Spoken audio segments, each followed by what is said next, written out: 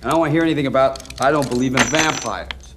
Because I don't f***ing believe in vampires, but I believe in my own two eyes, and what I saw is f***ing vampires. Now, do we all agree that what we are dealing with is vampires?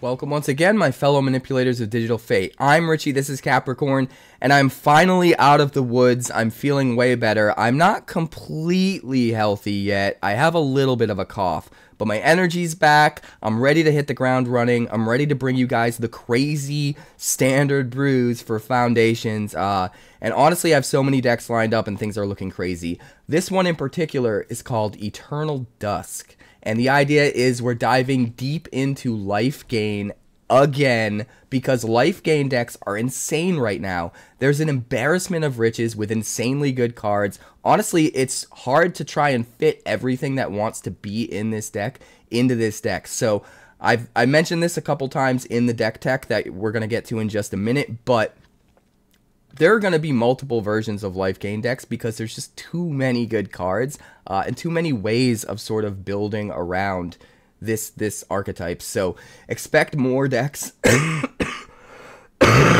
Excuse me. Expect more decks in the future. Lifegain's just looking absurd. You'll see when we get to the gameplay. But before we do that, we're going to break down the deck. Quickly like the video if you wouldn't mind. I was out sick with pneumonia for a week, and I am battling hard to take back the algorithm, which hates me right now. A lot of you guys went out of your way to like yesterday's video and leave comments, and that means a lot. Honestly, the more likes and the more comments we get on the video helps the channel so much. Getting the good graces of the algorithm helps the videos get pushed out to so many more people. And we need that really bad right now because we went a week without content. And the algorithm hates us. And we're going to be paddling upstream. So every like, every comment matters so much more right now than it ever has. So if you could do me a favor, smash the like button. And if you're new here, make sure you subscribe because tons of crazy deck techs on the way. Yeah, there's lots of stuff coming. But we're going to get right to the deck tech. We're going to break down the deck. Catch me live Monday through Friday over on Twitch. That's twitch.tv/QuarantineCapricorn because if I'm alive and I'm breathing, I'm there and I'm streaming. Now let's break down the deck. Alright, so Lifegain decks are looking absolutely insane now that Foundations is legal and standard, and honestly there are an embarrassment of riches when it comes to really crazy, awesome Lifegain enablers and Lifegain payoffs in standard right now, to the point where it's hard to fit all of the amazing cards in the same deck, and it's really difficult to make choices about what to include and what to cut. So I would not be surprised if I iterate on this in the future and make a bunch of different versions of Lifegain because there's just so many different ways you can build it, so much you can do right now. But this version is trying to sort of lay the groundwork with some really cheap foundational cards, pardon the pun, that sort of build out the early curve. We're trying to keep things as cheap as possible. And we're utilizing some new cards that really kind of hit home. The one thing I do want to point out right at the start here is we're using Enduring Innocence as a 4-of. 3 mana for a 2/1 life-linking enchantment creature that when it dies comes back as a non-creature version of the enchantment, and this allows us to draw a card once a turn whenever a creature with power 2 or less enters. So almost all of our creatures, the 2-drops and the 1-drops, all have 2 power. They come in, a lot of them grow and get even bigger over time, but they come in as 2-power creatures and allow us to draw off this. And at the same time, this is a life-linking creature that allows us to get life gain triggers and fuel all of our synergies. So we're sort of basing this version of Lifegain around the fact that we get a lot more value off of things that have 2 power or less when they're first entering the battlefield. And sort of kind of trying to leverage that a little bit more. We are using a bunch of new cards that are really amazing, and I want to go over those first of all. We have Exemplar of Light. We're running just one copy of this because it's too good not to include it all, but like I said, we are trying to stick to the lower curve stuff as much as possible so that we can get as much value out of Enduring Innocence as possible. So we're going to go with just one. but I wouldn't be surprised if future versions of this deck saw us using multiple copies of this card. It just kind of has to be built slightly different to make this card good enough to see play at 4 mana. But a 3/3 Flying Angel for 4, whenever you gain life, you put a +1/+1 counter on this creature. So it's an Ajani's Pridemate that has flying, that starts off a little bit bigger, but costs 4 to come down. But the real power of this card comes in the last line of text. Whenever you put 1 or more +1/+1 counters on this creature, you draw a card, but this ability triggers only once a turn. So a nice way to get extra value off of all of our life gain triggers. Well, not all of them, but at least 1 a turn. And we're not limited to getting just 1 +1/+1 counter a turn. Just like Ajani's Pridemate, this will keep getting counters for every single life gain trigger that we have. It'll just only draw us a card once a turn. So if we do have a way to gain a little bit of life on our opponent's turn, we can actually draw more cards off of this, draw 2 cards every turn cycle. And this card's actually really, really good. I can't wait to brew more with it in the future. But for this deck in particular, since it is a 4-drop, since it starts with 3 power, we are only using 1 copy. We're also using 1 copy of Elenda, Saint of Dusk, and if there was any card in this entire deck that deserves to be considered as at least a 3 of, it's probably Elenda here. So I'm absolutely going to be brewing new versions around Elenda that use more copies of this in the future as well. This is a 4/4 legendary Vampire Knight for 4 mana in the colors of Orzhov. It has lifelink, and the most important part is it has hexproof from instants. That's not saying it has hexproof from things they cast at instant speed, just hexproof from instants. But the thing is, the current standard meta right now, there's so much prowess, there's so much mono red prowess going around that you kind of have to have your removal suite be almost all instants. So that hexproof from instants kind of reads like just hexproof, which is insane. Even if they, you know, wanted to wait until their turn and cast removal at sorcery speed to kill Elenda, they still have to actually cast a sorcery. If it's an instant, it still can't target Elenda regardless of when you're playing it. So she's just insane as a 4/4 lifelinker that's almost unkillable with most of the removal that's being used in the standard meta right now. But then as long as your life total is greater than your starting life total, she gets +1/+1 in Menace, so she becomes a 5/5 lifelinking Menace creature if you're just at 21 life or more, which is nuts. And since she has lifelink herself, she can enable herself and turn that on. But then if she gets, if you get up to at least 30 life or more, she gets a +5/+5 bonus as well, and that stacks with the original +1/+1 in Menace. So if you get, excuse me, still getting over being sick. If you get to 30 damn. Ugh. If you get to 30 life or more, she becomes a 10/10 lifelinking Menace creature that's almost indestructible because of the hexproof, which is just insane. This card is nuts. And honestly, that hexproof from instants is way more powerful than it seems on the surface. It makes this card insane.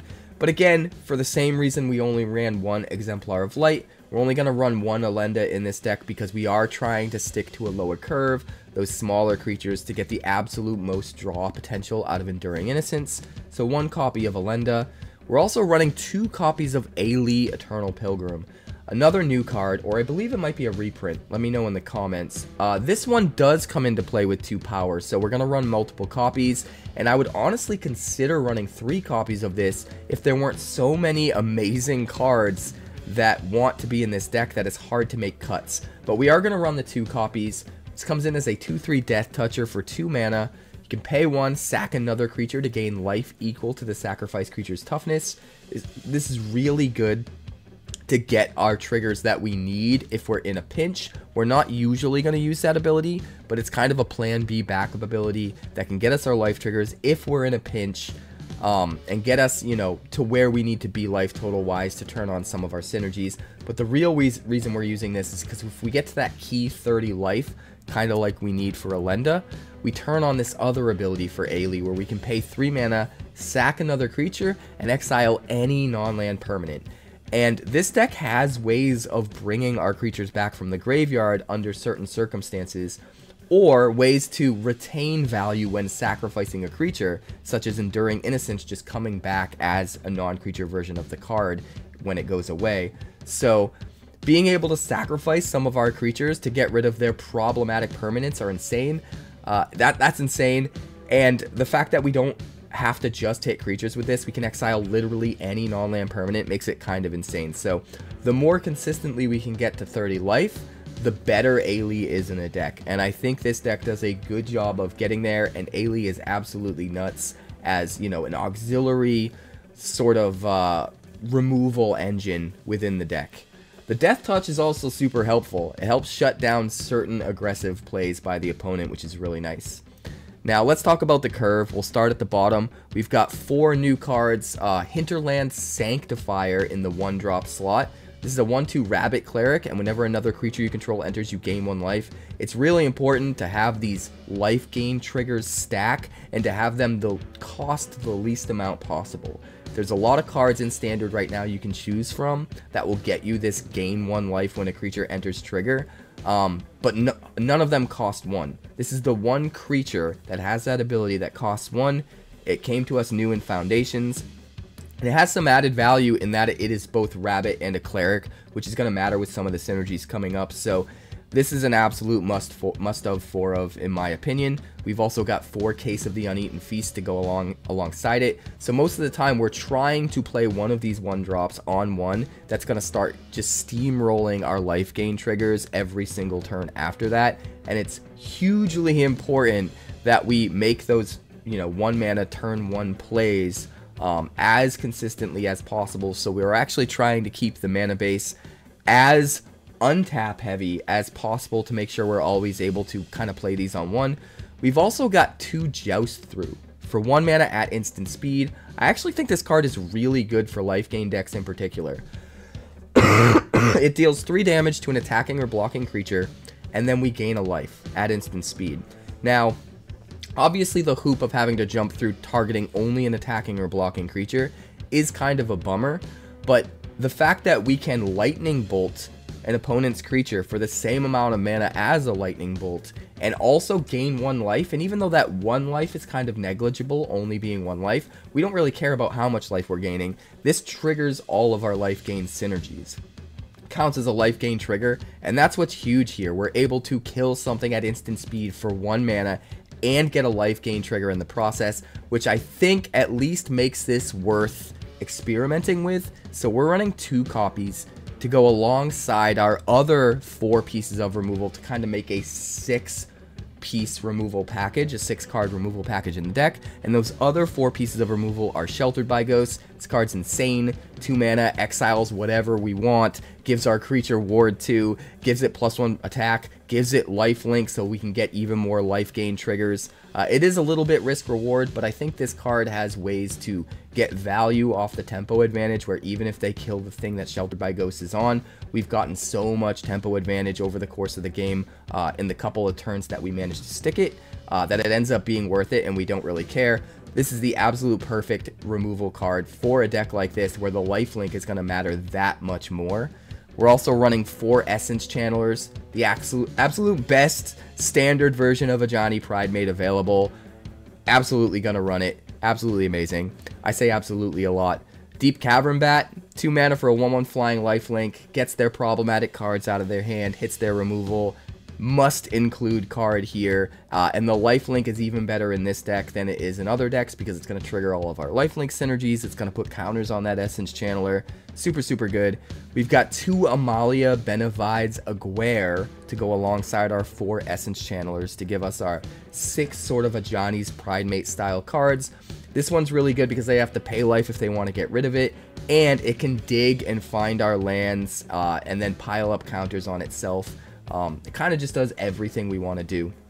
And then we've also got 2 il-Kors to go with our 4 Hinterland Sanctifiers and 4 Case of the Uneaten Feasts as another couple cards that can gain us life whenever a creature enters, except this one is also a really good roadblock against mid-range decks because it's a death touch creature that can stop one of their big threats, and when our creatures die, we're going to ping the opponent for a point of damage every time, so it's also a little bit of supplemental win con kind of packed in. Excuse me. I think il-Kor is a super important part of the deck. It is legendary though, so we're just going to run the 2. And then the 3-drop slot we've already talked about. the 4 copies of Enduring Innocence, which is able to draw us a ton of cards off of all of these 2-drop creatures, and the Hinterland Sanctifiers, which is utterly insane. But like that Lifelink's going to draw us cards off of certain things and get us life gain triggers and all that good stuff too. So super good card in this deck. We're running 1 copy of Zoraline. We have some bat synergies so that we can gain life when bats attack because we have Essence Channelers and Deep-Cavern Bats. It's also super relevant in that it can bring stuff back from the graveyard for 2 mana every turn. So if they've, used up all their removal on all of our other creatures, this is a way for us to bring back creatures. It's a way for us to bring back something we sacrificed to an Ayli, and get that engine kind of popping off. So it is legendary, and it doesn't have 2 power to draw cards off of Enduring Innocence, so we're just going to stick with 1 copy here. But I think it's absolutely worth the slot, and I wouldn't fault you if you went up to 2 on it, to be honest. And then we've got 1 copy of Enduring Tenacity, and this is a card where, in playing the deck, I actually am not sure if it's worth making room for this card in the deck, which is crazy to me because this is such a good life gain payoff. But like I was saying at the beginning of the deck tech here, it's just so hard to fit everything that wants to be in this deck into the same deck. And I think sort of doubling down on all of the 2 power creatures, all of the cheaper creatures that can get us a lot of value because they get us even more value off of the Enduring Innocences, makes sense for this version of the deck. That being said, we are still running 1 copy of Enduring Tenacity. Under the right circumstances, it can help us just close out the game. It's something we can sacrifice to Ayli or whatever, and still have it come back and give us value after we sack it. So I think it's worth running the 1 copy. But I do want to note that the 1 Enduring Tenacity, the 1 Exemplar of Light, and the 1 Elenda Saint of Dusk, those are the only 3 4-drops in the whole deck. And I wouldn't fault you for wanting to choose one of those and doing 3 copies of them instead of 1 copy of each. Sort of using this as an opportunity to test those cards and figure out which one is actually best in the deck. But in this version of the deck, it honestly might just be rational to kind of cut those cards and focus on the things that can trigger the Enduring Innocence. And maybe the Enduring Tenacity, Exemplar of Light, and Elenda just want to be in a completely different kind of life gain deck. I'm not really sure. But, excuse me, I am really enjoying all of those cards. They pop off whenever they hit the battlefield, and there will absolutely be more brews in the future using those cards, especially the new ones, Exemplar and Elenda. Absolutely nuts when you get them popping off. So this is the deck. The mana base is very specific. We're able to run 3 Mudflat Villages because we have enough bats to make it worth getting things back out of the graveyard, like Essence Channeler, Deep-Cavern Bat, Zoraline. We're running 1 Lupinflower Village. We mostly need our white mana to be able to be used for things that are non-creatures, so we don't want to go too crazy on the Lupinflower Village. But I think it's worth running the 1. We can use it to find those same bats I already labeled, but we can also use it to find a Hinterland Sanctifier, which makes it way more consistent than it otherwise would be.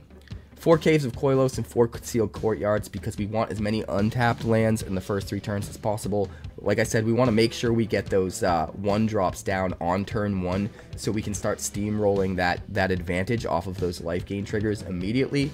So we want to try to shy away from having to play a tapped land on turn 1 if possible. We are running 1 Restless Fortress though, because if we get that 1 Restless Fortress into play, sometimes the fact that this can turn into a creature and swing and get us a life gain trigger in the process matters in a deck that has so many ways to get value off of life gain triggers. And speaking of life gain triggers, we're going to run 4 copies of Scoured Barrens. These are the only other tapped lands in the whole deck. And we wouldn't run them except they're a free way for us to get a life gain trigger, which sometimes makes all the difference in the world. And since we have so many 2-drops, there's so many situations we can be in where on turn 3, we're going to play another 2-drop and we don't necessarily mind jamming a Scoured Barrens out as a tap land that turn and getting an extra life gain trigger when maybe we don't have a 1-drop to play beside our 2-drop anyway. So we are going to include the 4 Scoured Barrens and the 1 Restless Fortress, but those are the only tapped lands because, like I said, we want to make sure we're consistently playing a 1-drop on 1 and curving out after that. We don't want to be held back by tap lands. We're running 1 Cavern of Souls, usually naming Cleric, but depending on the situation, if we're desperate, we can name different types of creature types like Bat. This just gives us a little bit of extra value against control decks that might want to try to counter our stuff. We've got 1 Mirrex. This is a way later in the game for us to spit out a creature every single turn and get some of those life gain triggers off of the creatures we have in the deck that allow us to gain life whenever a creature comes into play, enters the battlefield, whatever. And then 1 Thran Portal. And the main reason we're playing Thran Portal is to be basically a 5th copy of Caves of Koilos, because we do want consistently access to the ability to ping ourselves for 1 damage, because we have some synergy with Essence Channeler, where if we have taken damage this turn, it's going to get Vigilance and Flying until end of turn, which sometimes can hugely matter, especially against aggro decks. If we're able to swing in and still hold the Essence Channeler up as a blocker against aggro, sometimes that can make all the difference in the world in keeping them from killing us, while also shortening the clock and killing them quick enough. And sometimes the flying really makes sense as well to swing past their ground forces. So being able to consistently have the ability to turn that on, excuse me, with the 4 Caves of Koilos and the 1 Thran Portal sort of as like a 5th Caves of Koilos, I think is important, and it's worth adding that 1 Thran Portal to make that happen. So that's the deck. Honestly, Lifegain is poised to be really insane in the meta right now, and I'm gonna let the deck speak for itself, and I'm gonna shut up and we're gonna check out the games. I'd like to thank the sponsor of today's video, Wonders of the First. Wonders of the First is a brand new collectible card game similar to games like Magic the Gathering, Yu-Gi-Oh! And Pokemon, featuring a unique action-based resource economy that helps avoid pitfalls like Mana Flood or Mana Screw, and a battlefield containing multiple realms that unlock over time as you fight for control of the stones. The first 400 card set is called Existence and will launch to retail in the fall, but playtest team starter kits are available to order now. And they haven't forgotten about all you collectors out there. The game contains alternate borderless art variants, as well as highly sought after limited edition numbered prints, culminating in a 1-of-1 stone foil. And the best part is that the developers have a community first approach, with 8 print and play decks available on their website, as well as a version of the game available on Tabletop Simulator, all for free. For more information, be sure to check out wondersccg.com today. That's wondersccg.com. This looks pretty good. We'll keep this.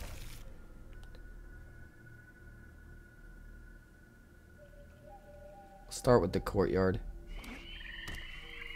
Play the case.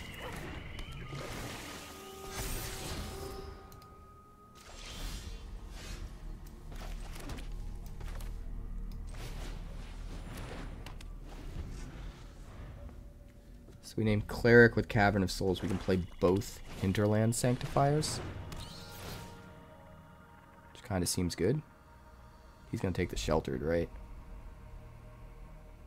Yeah, he has to.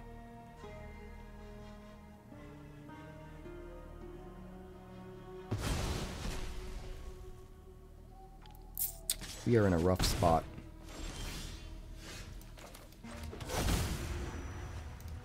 Cleric.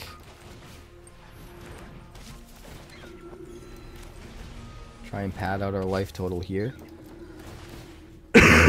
Try and take his eye off the ball a bit. We need him to tap out so we can safely cast Essence Channeler. Oh, he used the cut down. Oh, he's using both of them. That's actually good for us.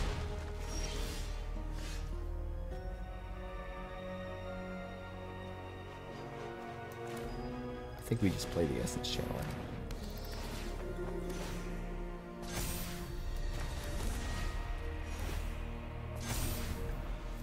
It would have been nice to get the Ellis out first, but we would have missed the life gain from the Barrens, and we wouldn't have had a good blocker this turn. This way we prevent the C-Note Scout from swinging in.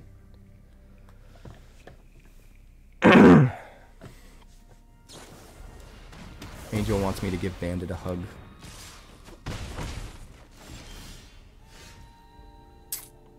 I mean,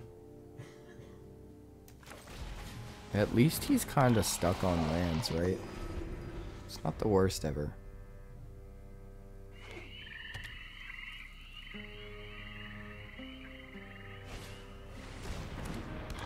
Oh boy. Courtyard. Ayli.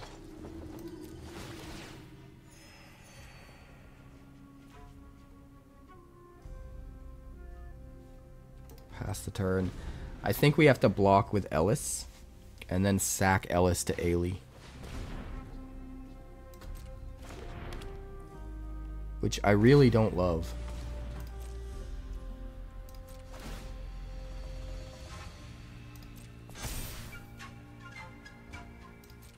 But he gets to destroy our case if we don't.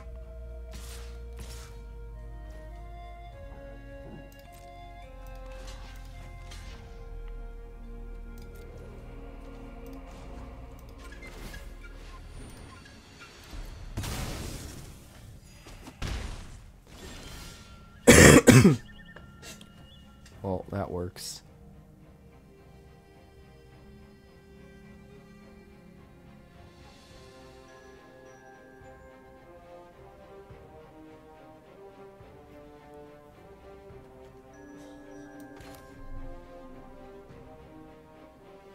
Do we hit the Deep-Cavern Bat or do we hit the Glissa? Because Glissa can destroy the Sheltered by Ghosts.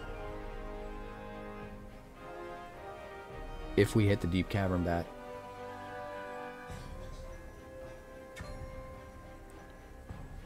Which is kind of a problem.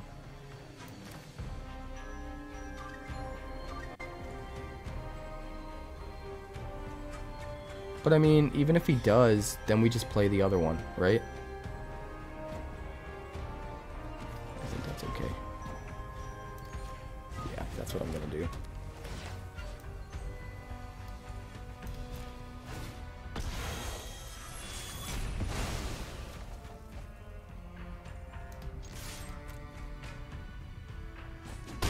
We basically, like, stall him for a little bit.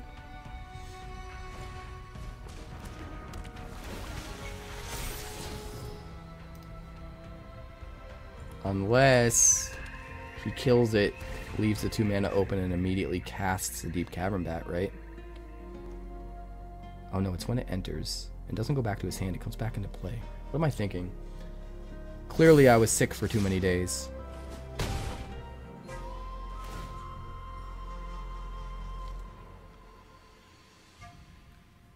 Yeah. Yeah, I should have just killed Glissa. I'm a dummy. I'm a dummy. It's true.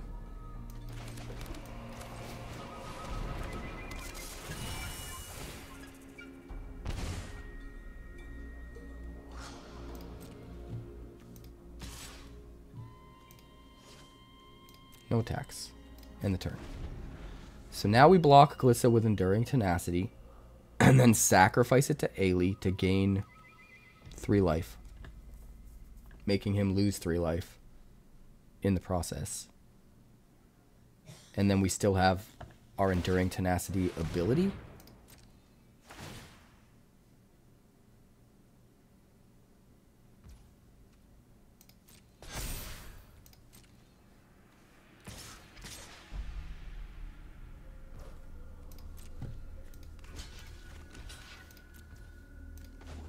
And then we just have to get really, really lucky.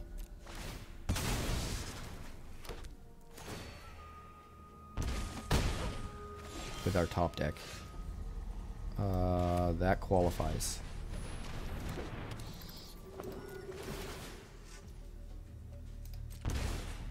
Although we're not going to be able to get back the Sheltered by Ghosts yet. It's either Essence Channeler or Ellis.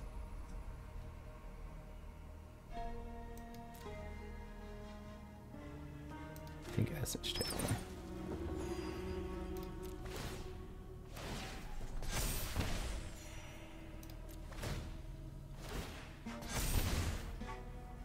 Alright. Not too shabby. No attacks. We need to chump block Glissa with Ayli.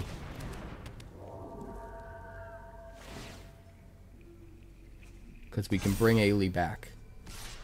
We can't bring Essence Channeler back. And we need Zoraline to bring something back. We can't have you destroying my enchantments, so...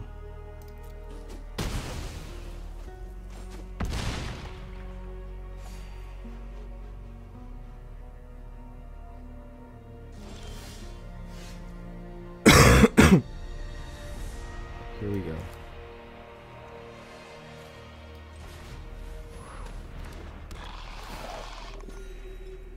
Get the triggers.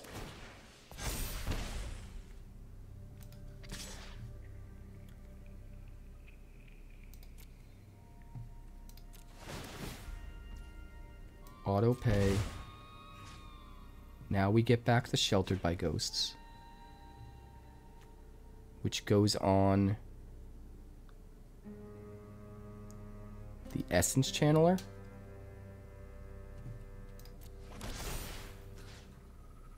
And then we hit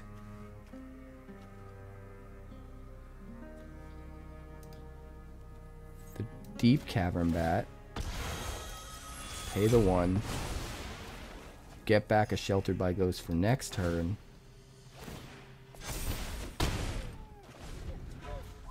Now we have blockers. We just gotta ride Zoraline to victory. So we chump block Glissa with Ellis so that he can't kill our Sheltered by Ghosts.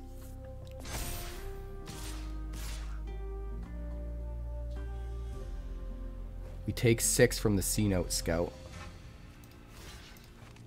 For now. It's fine. Everything is fine. Well, we can't play Enduring Innocence and Sheltered by Ghosts, which is kind of a bummer. We need to get rid of that Glissa.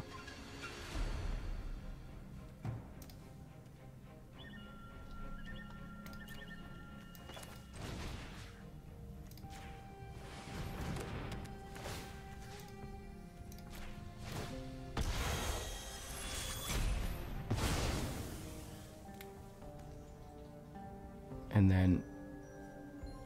Right. We won't get the Vigilance before we swing. But we're getting the life gain. So I gotta hope that that's enough. And we'll get back... I want to get back a blocker, right?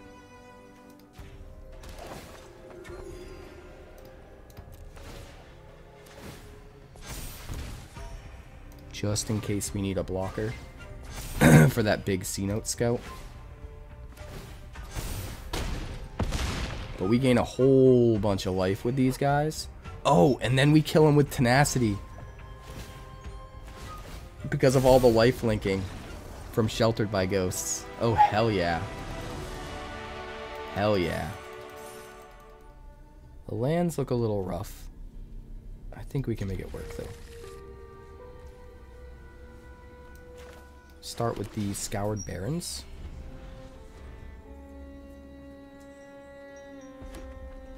And we're gonna have to get a creature down.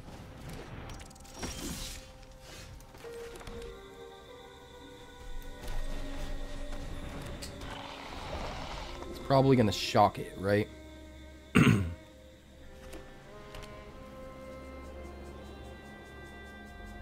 I assume he nukes it with like a lightning helix or something. No, slick shot. Alright, I mean that's great for us. That is absolutely great for us. Play a case.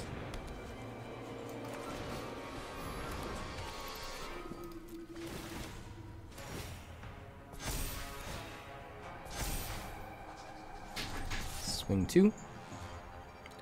Just keep gaining life to stay ahead of his buffs and we should be fine.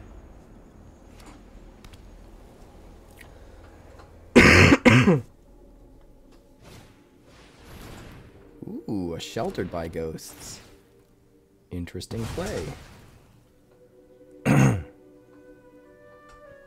approve. Do not approve. Ow. That was mean.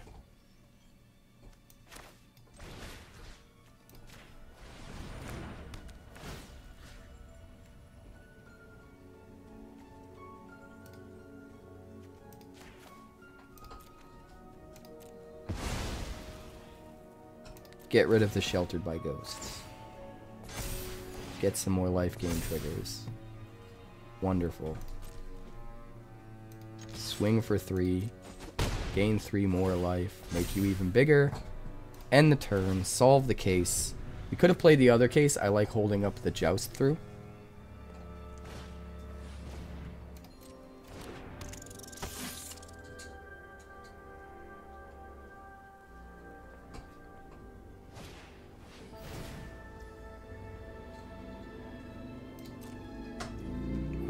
Target it with the Joust Through, unfortunately.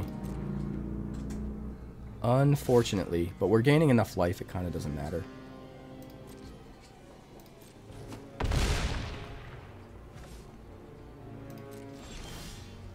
Kinda doesn't matter. Enduring Innocence, Deep-Cavern Bat, so many options. I mean, getting out the Enduring Innocence is better for certain things.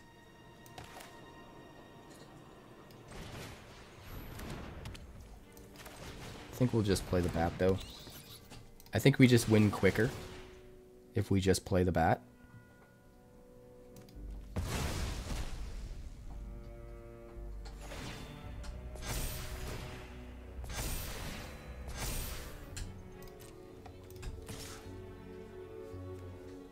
Doesn't have vigilance. It has vigilance when we take damage, right? Yeah.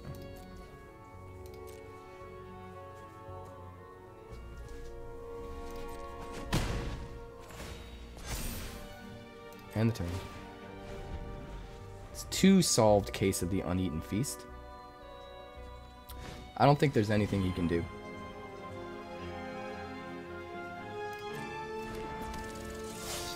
Yes, Brownie Man, we are black and white.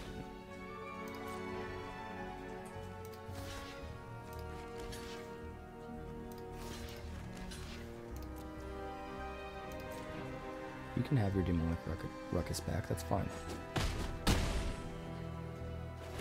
Just gotta be safe.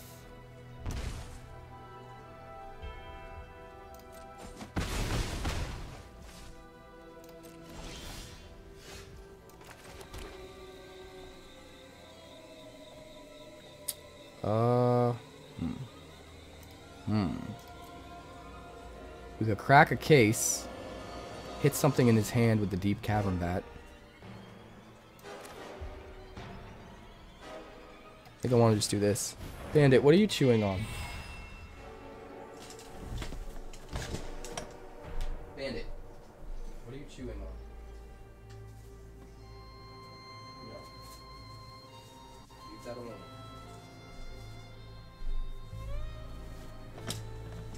Dogs, man. Dogs.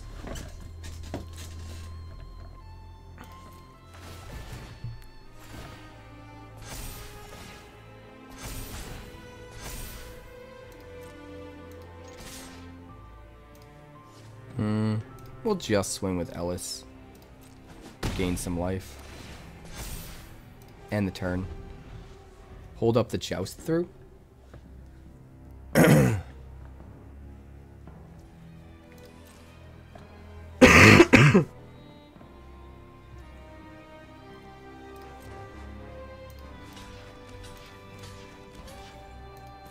want him to use a buff spell on the Heartfire hero, so I can Joust Through in response. Nope. Just gonna turn inside out, I guess.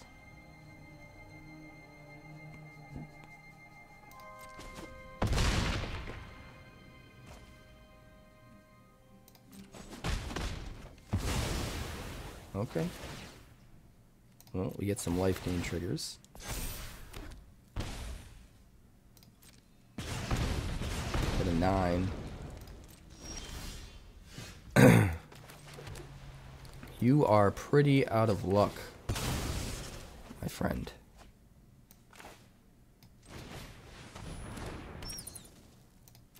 Hit all the triggers. Draw all the cards. Take all the things.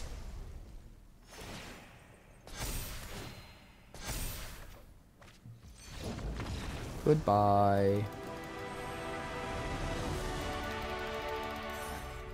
Alright, I'm gonna keep 7.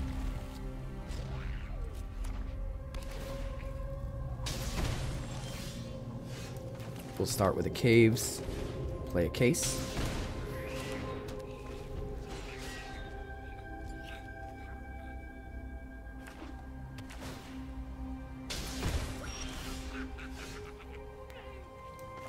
Mudflat Village. We'll play Ellis.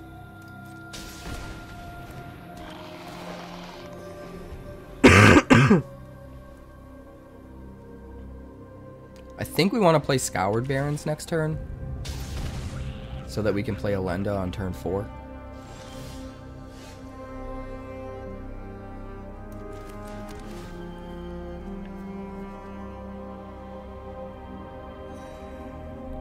So we'll go with Ayli.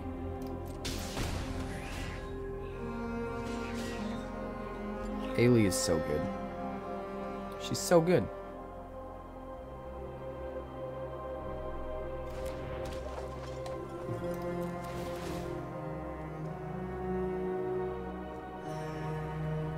Gain the life. Swing for 2. Removal? I'll trade with your fairy. Awesome. I got to gain my life point from Ayli off of it and kill your fairy? That sounds glorious.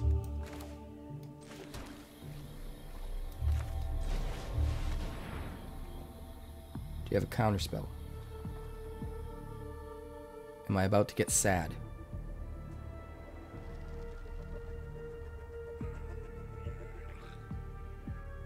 Probably. Probably about to get sad.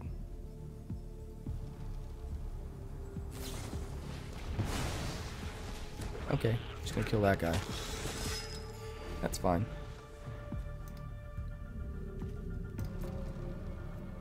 What's cool is it's not just hexproof on my turn, it's hexproof from instance. So even if he has instant speed removal that he wants to cast on his turn at sorcery speed, still can't target Elenda. Which is awesome because everybody's trying to use as much instant speed removal these days as possible because of, you know, mono red prowess decks and stuff. So it completely works against that. It's amazing. Organic minds are easily quelled. It's amazing. Alright, so first we're going to play you. Then we're going to play you. See what's in that hand.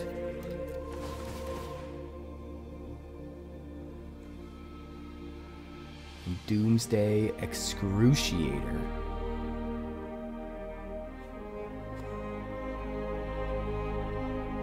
Not happy about that.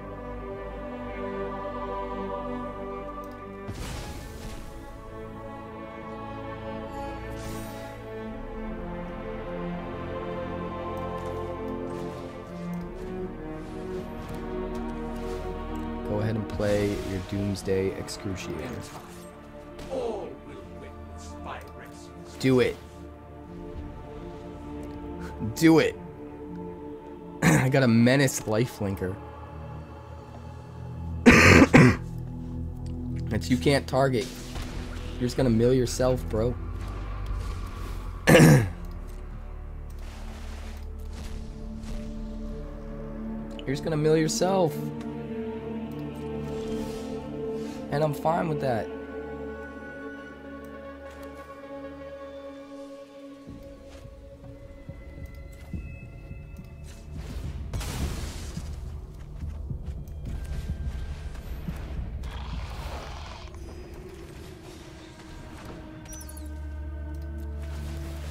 Give me all the triggers. Give me that last card in your hand. Goodbye, Jace. And now I will watch you mill yourself out. Yes. Draw all your cards.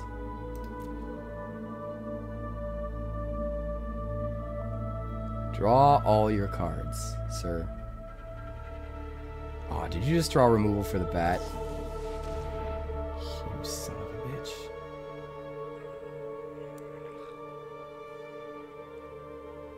You son of a bitch. Well, we almost had him, boys.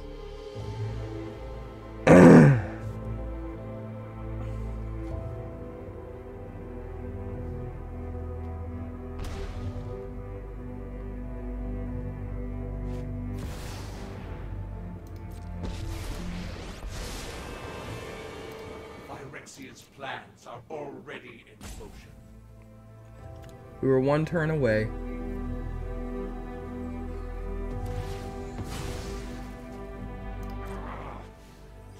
One turn. I will shatter your mind.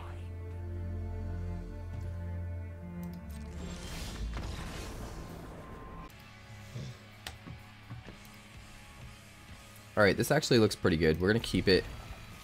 We're going to play the Sanctifier on 1. Hopeless Nightmare. I don't know what to get rid of. Honestly.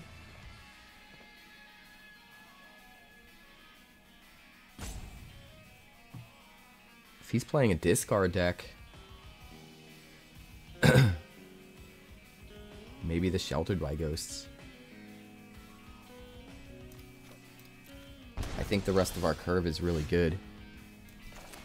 And if he's going to mostly be playing things that make us discard, we're not going to really have anything to hit with it. I think it's better to just try to get as much of a tempo advantage as possible. Get on the board. Draw cards off of Innocence, hopefully. If we have to discard again, we'll get rid of the Thran Portal for sure. Ooh. He's going to take Ellis, right? So we have nothing to play next turn. Oh no, he took our card draw. Okay.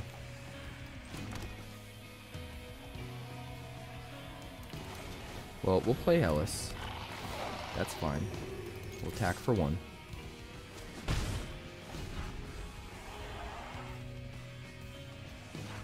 I'm going to assume he doesn't have a second bat. It's very unlikely. And all of his other discard probably isn't going to let him look at our hand and choose a card. So I think Amalia will be safe for 1 turn. We have lands we don't mind discarding at this point if he hits us with, you know, discard where we choose, like Hopeless Nightmare. So I'm not worried about that. If I was worried about Amalia, I would have played the Amalia out this turn instead. Bandit, stop snoring. You're so loud. You're so loud.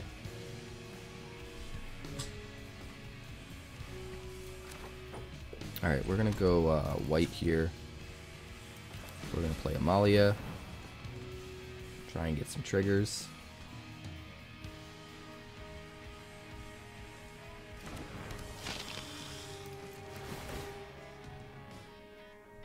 Would you like to kill Amalia?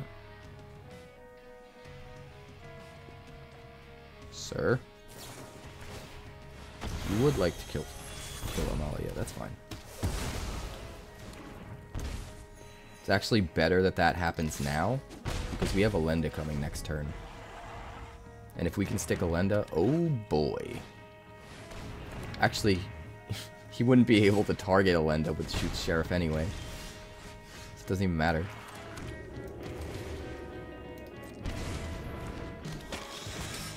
Let's hope he doesn't have sorcery speed removal. And then he gets really sad. We'll see what happens. If you've only got instants, you're in for a world of hurt, my friend. Bandy. Snoring really loud, buddy. It's going right into my microphone. Oh, Typo. All the puppers are coming out to play. They're like, stop streaming and come play with us. I know, buddy. I know.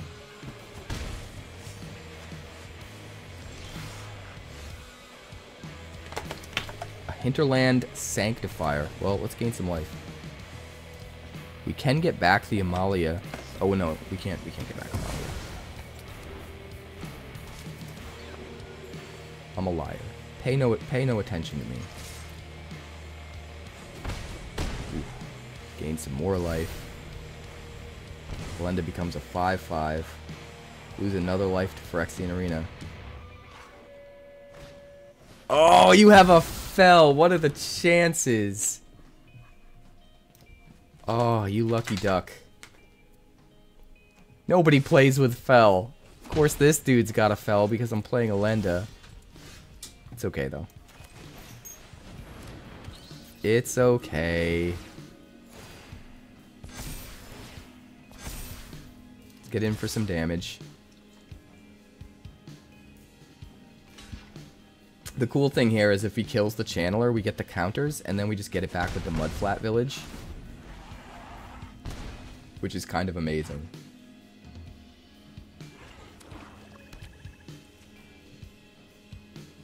Come on. Nobody knows Dominaria shadows like me. Target player sacks a creature.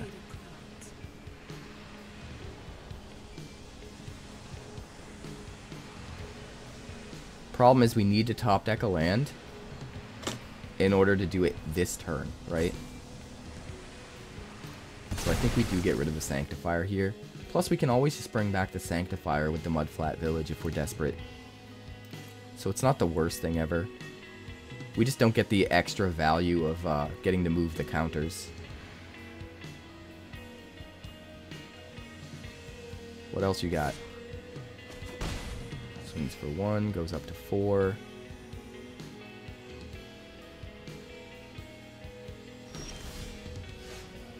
Alright.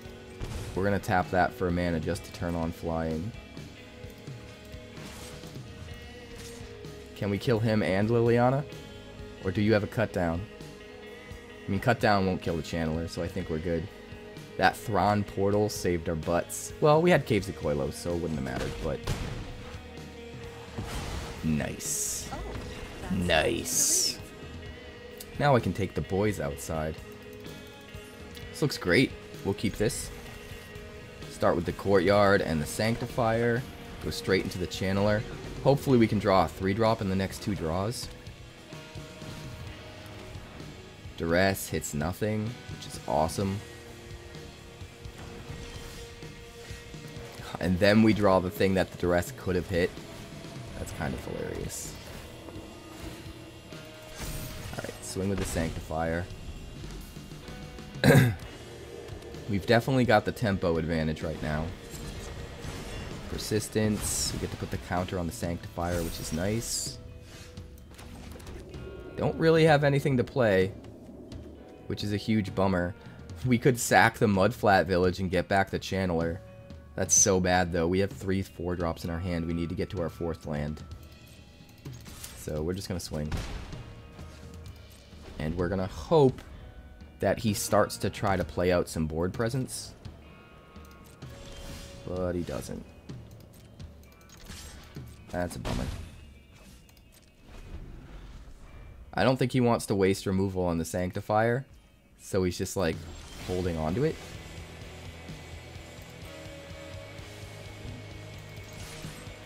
Which, I mean, it's fine by me.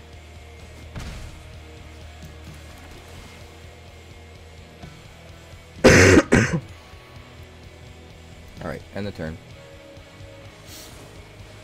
Union of the Third Path, sure. So, Elenda is safe from instants. Which is kind of amazing. So we're just going to play her. Tenacity would have been a good play too, because if he has removal, it just comes back.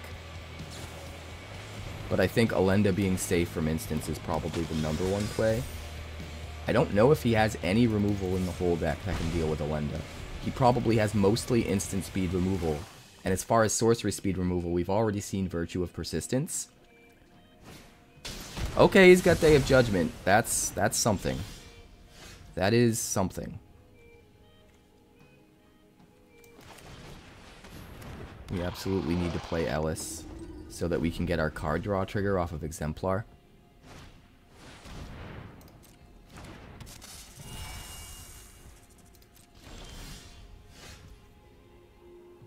Let's play the Exemplar. He could play the Conqueror next turn and just kill us, right? Alright, we're gonna do it like this.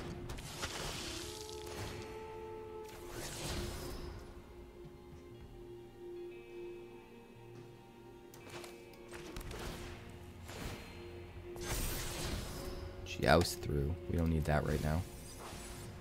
Sheltered by Ghosts. Hit the Tenacity. That way if he has the Conqueror next turn, it's not an auto win. We're going to keep the Enduring Innocence on top. That gives us options. Day of Judgment again. It is what it is. That's 2 Day of Judgments gone though, so something at least. I'm so worried about him having the Bloodthirsty Conqueror. So we're gonna do this again. Even though he almost definitely has removal for this.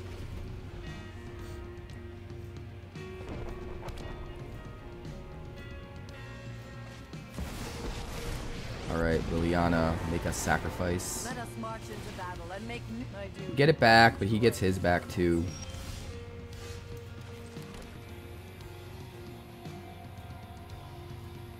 Do we need to sack one of these Mudflat villages?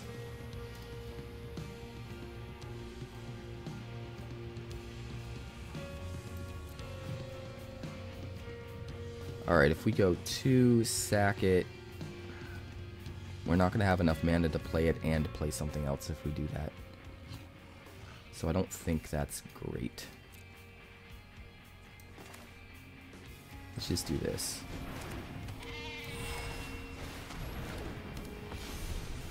Just try and flood the board and hope that since we made him use 2 back-to-back sweepers, he doesn't have any more. Damn it. Yours will be a fate worse than undeath. Dude, this is so over.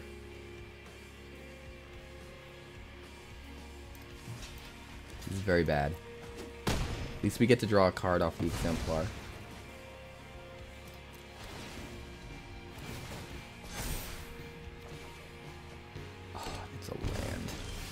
And it's another land! Oh, come on! Not like this. Not like this.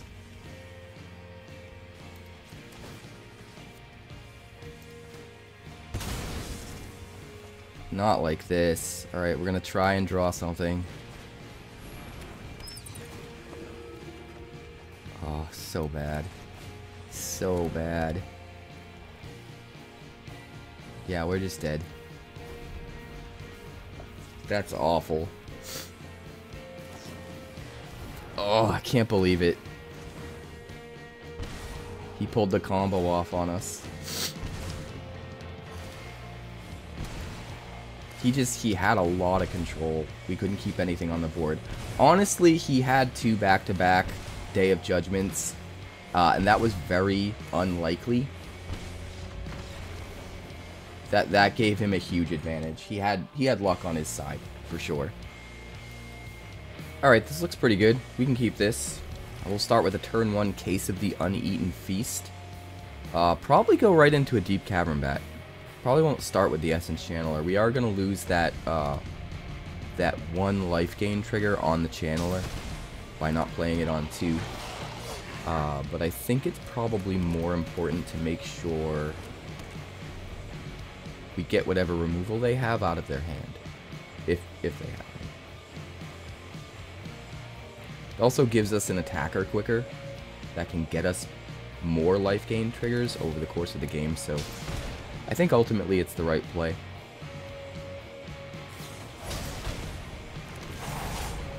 Alright.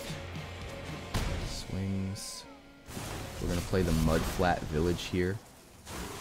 Use it to play the bat. Get a little bit of life. Take something out of his hand. Oh boy.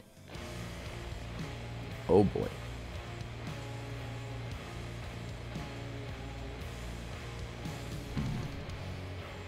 Do we force him to use the Sheltered by Ghosts on our Deep-Cavern Bat?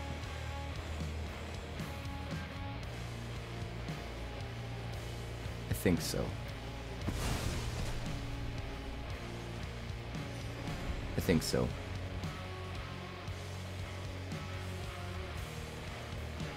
I think that's just better. He does get the option of hitting our head with the lightning strike when he gets it back. But we want him to have to kill our essence channelers, not exile them. That way we potentially get to move the counters onto like another Deep-Cavern Bat.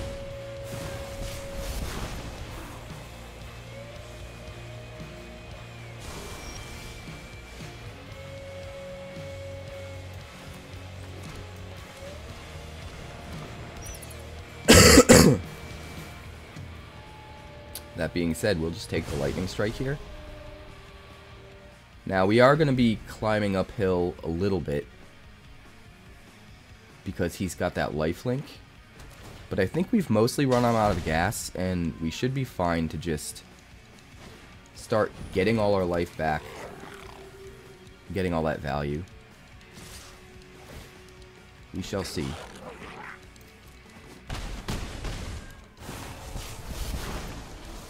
Is he going to kill the bat? I'm assuming no, because we get back another bat. Yeah. Let's see, do we play Ellis? Or do we just play both Essence Channelers? I think we just play both Essence Channelers.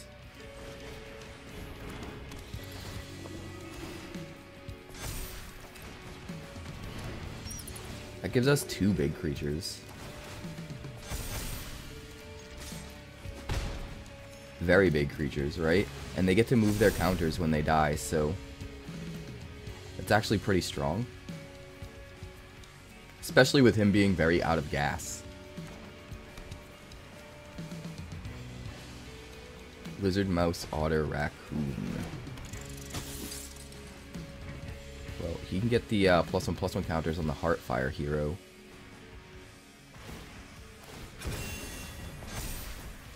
That's about it.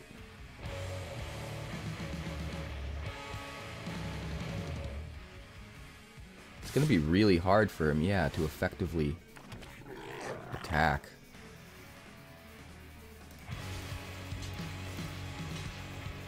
Do it like this.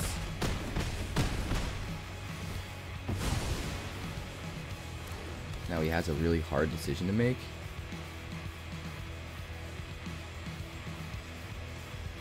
He could kill one of our Essence Channelers and we get to move the counter onto the Deep-Cavern Bat. Or he could kill the Deep-Cavern Bat and get the Lightning Strike back. Or he could put us at 2. But he can't do all of those things.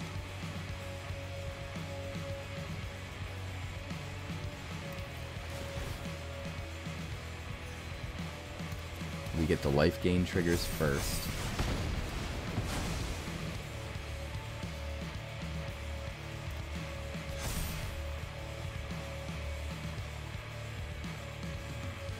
Now things are about to get real crazy.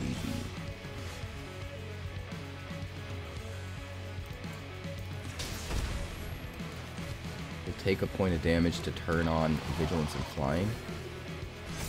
That way we get to keep it as a blocker. And then we'll Scoured Barrens. Yeah. Even at 29 life, that's it, buddy. Alright, this actually looks pretty good. We have 2 Caves of Koilos, so we're going to be paddling upstream a little bit when it comes to getting to a higher life total for Ayli. But that's okay.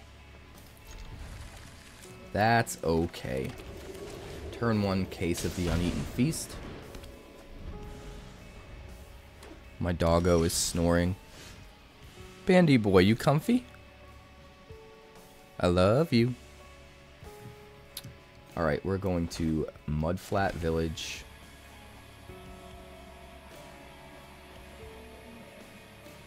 Trying to think. Do we take a chance? I think we just play out the Ellis.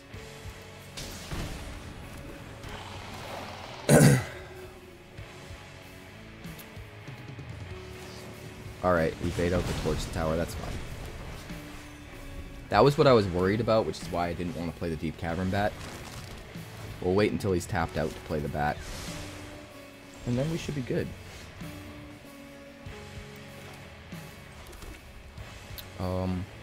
We are going to play Enduring Innocence this turn, though. Just to most effectively use our mana. That lets us play the Bat and Ayli next turn and draw a card off of Enduring Innocence. Which should be pretty good. Well, let's play the Bat first and see what we draw. And then decide what to do. Oh god. He's got Forges. I think we can outpace the Forges. Do we want to save Ayli to draw another card off of Enduring Innocence? I think probably. I think we get the Restless Fortress out. I don't think rushing to get Ayli down is going to do a whole lot for us right now.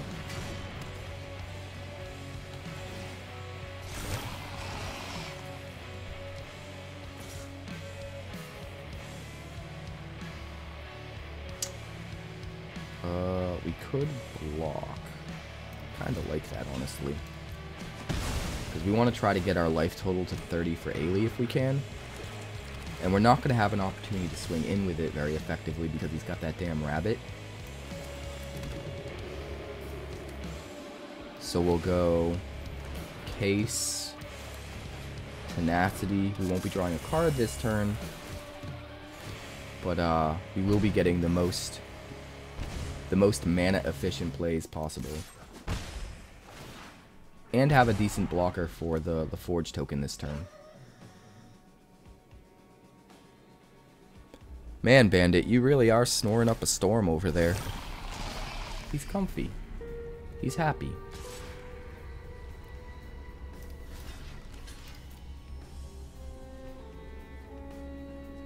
Doesn't really matter if the Tenacity dies.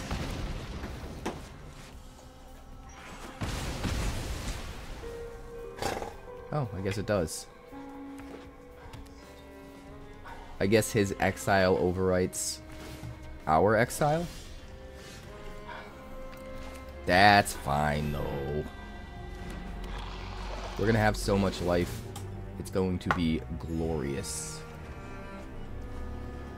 Absolutely glorious.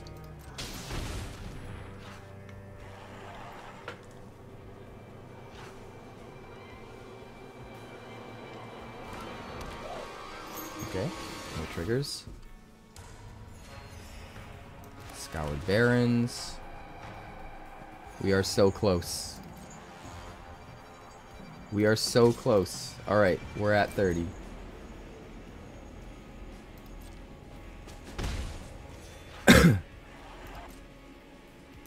Solve the cases.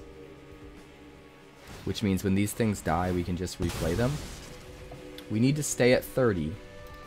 So we can use Ayli to destroy the Forge. But we also need something to sacrifice to Ayli to destroy the Forge. Right? Which is tricky.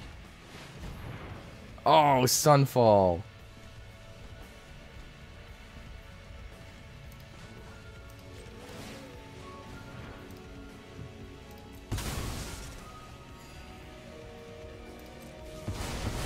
Bummer that we couldn't sack Ayli to herself. That's okay.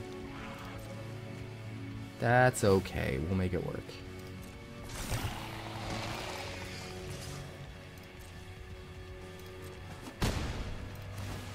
Wish we had just one more creature in the yard. I really don't want to sacrifice a case just to play one creature, you know? There we go. Draw, trigger, trigger. We need another creature to sack to Ayli to kill the Forge.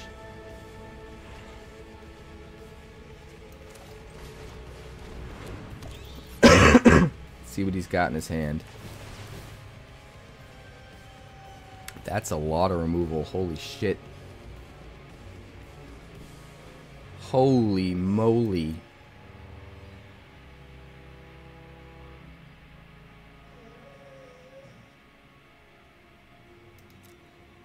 Holy moly.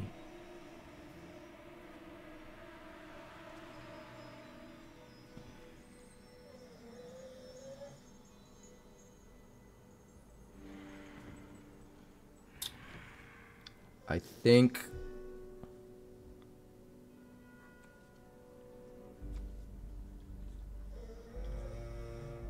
we have to try to force him.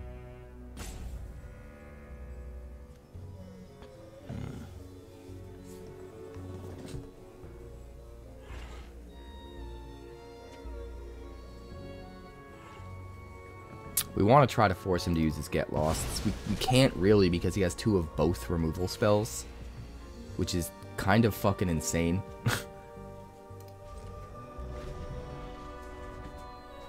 But I mean, he kills everything, we crack a case next turn and get it all back. So it's actually not that bad. And we're not in a super rush to kill the Forge. We just need to eventually.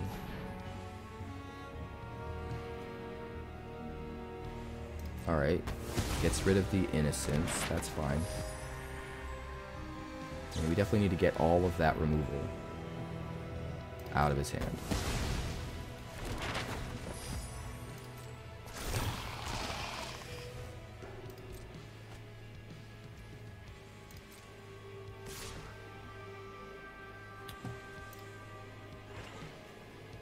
Three, 4, 5, 6, 7. No blocks. We need to try to like replay everything next turn. If we can. There's a Thran Portal. Okay, so sack the case.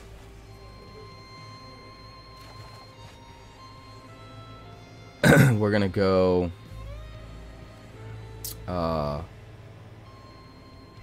Innocence first. We draw a card off Ellis.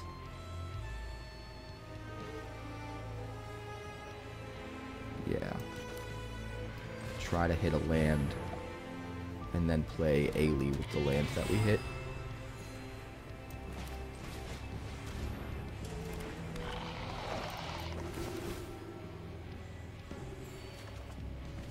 No, just a Joust Through.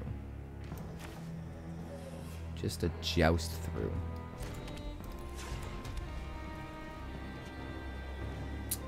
I think we actually hold on to the Joust Through.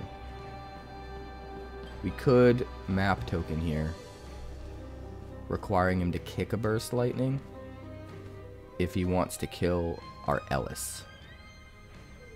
That could be smart. You know what? Maybe that's actually better.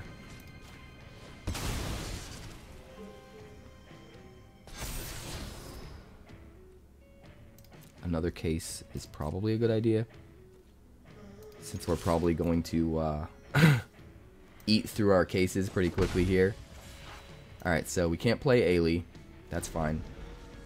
If he wants to kill Ellis, he has to kick the Burst Lightning, which he probably just won't bother to do.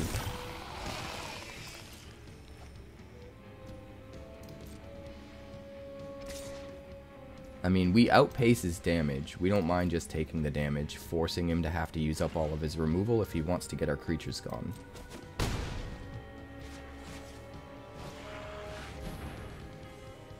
God damn it. I hate that card so much. I've been harping about it for like 3 years now. But Exile and Sweeper do not go together. It's too much for one card to do. Way too much. Way, way, way too much. Like, way, way, way too much.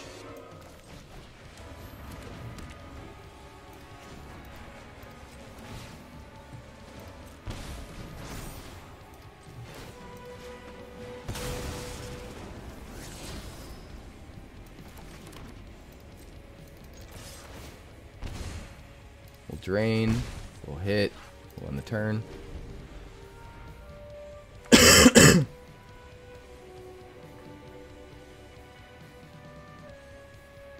Like, eventually this Joust Through is going to fog a big 𝐒𝐿rask's Forge token and gain us a life, which will be nice. So we're holding on to it. But man, he's got so much card advantage with those Caretaker's talents. I hate Sunfall so much.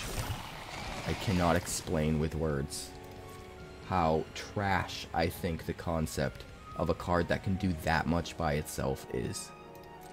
No card should do that much on its own. I hated the concept when Farewell was around. I hated it when it was, you know, 8 mana Ugin. Every single card that's been able to sweep and exile at the same time has been stupid and not good for the game. Sweepers are difficult enough to deal with, but they create an interesting play pattern where you have to kind of, you know, dance with the opponent and play around the sweeper. But tacking exile onto a sweeper just takes away way too many silver lining synergies and puts it way over the top. Just way, way, way over the top.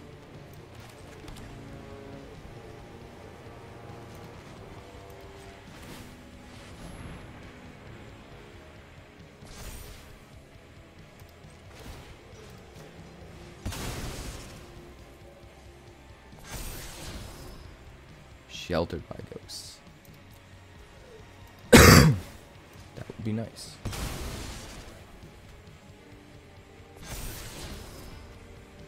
Three, 6.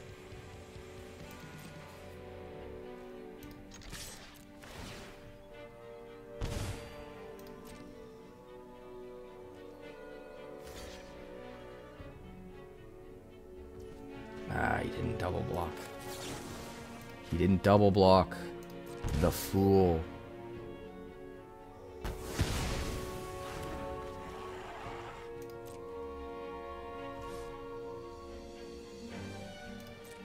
The fool. Alright, we got rid of one of the 6/1s. Gained a point of life back.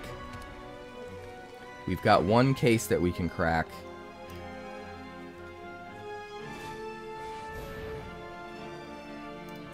He's gonna have to... I don't think he can kill the land now that it's got the counters.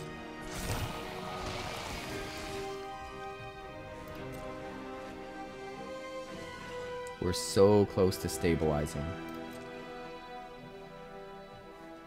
So, so close.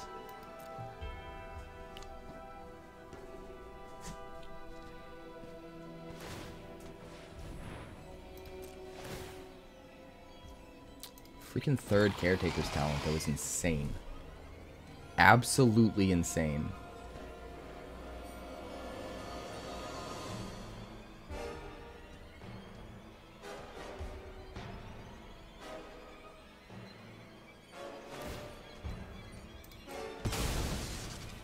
You didn't attack?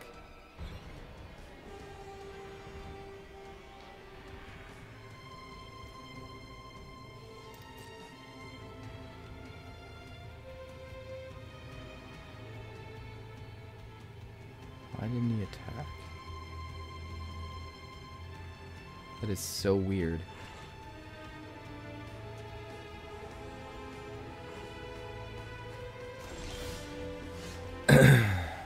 He could have actually killed me that turn, I'm pretty sure. He was swinging for 20 and he had 4 points of direct damage in his hand.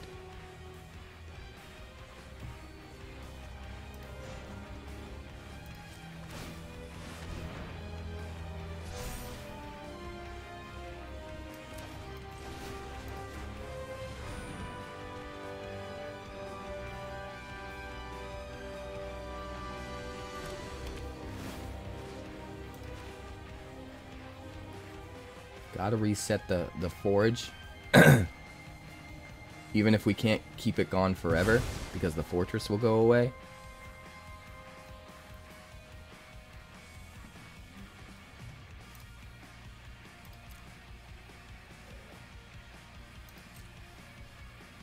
We gotta reset it. We gotta gain some life back, and we gotta force him to trade his dudes.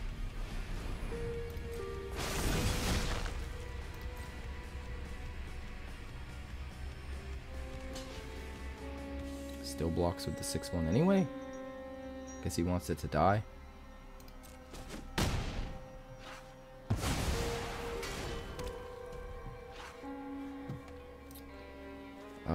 Don't think I'm ready to crack that case yet. Maybe I should have. I could have blocked the 7/1, bought myself a lot more time. But I only have Ayli to get back. It seems like kind of a waste.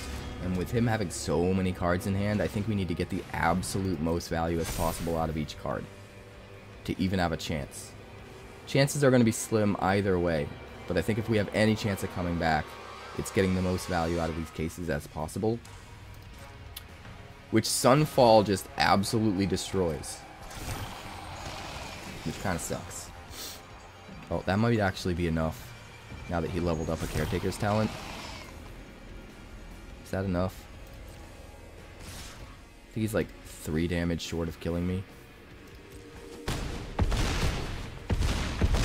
Yeah. Brutal. Brutal.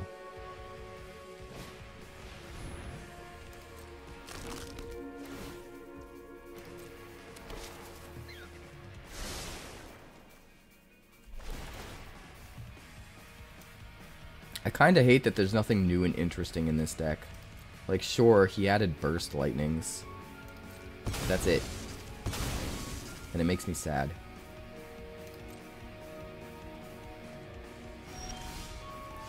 Enduring Innocence. So, we play Enduring Innocence. Get some life gain triggers. We crack a case. Play the Ayli. Draw a card. Play Amalia.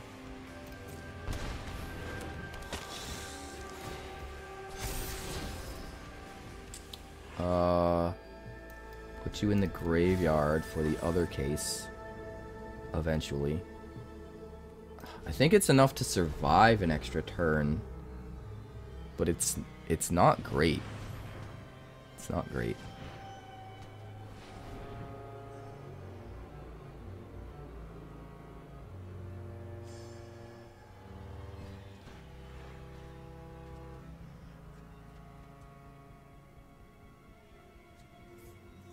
It's not great.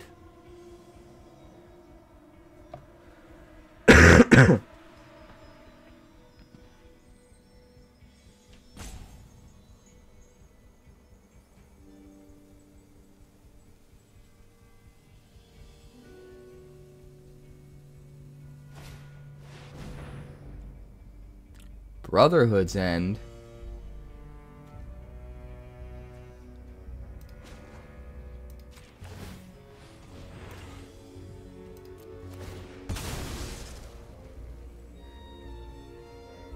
Well, we're gonna have to do that. Gain life. Hopefully get a counter on Amalia. Yes, put an Essence Channel in the yard. So Amalia will survive.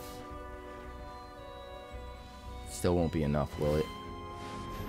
No. Still won't be enough. We tried, though.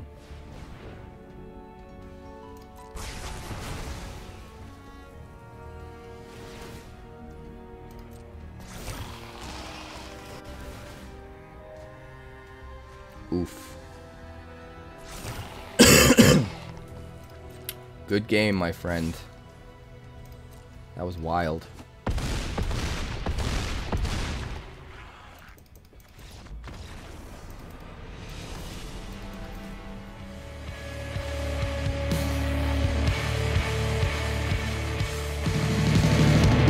Thanks so much for checking out my channel. I'd like to give a huge shout out to all of my patrons over at Patreon.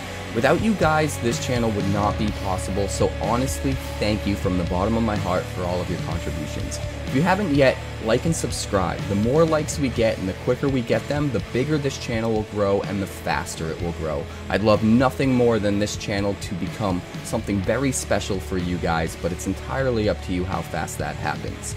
Also, if you'd like more deck text, that's somewhere over there. And if you'd like to see what else the channel's been up to lately, that's somewhere up that way. Also, subscribe, circle below, do all the things.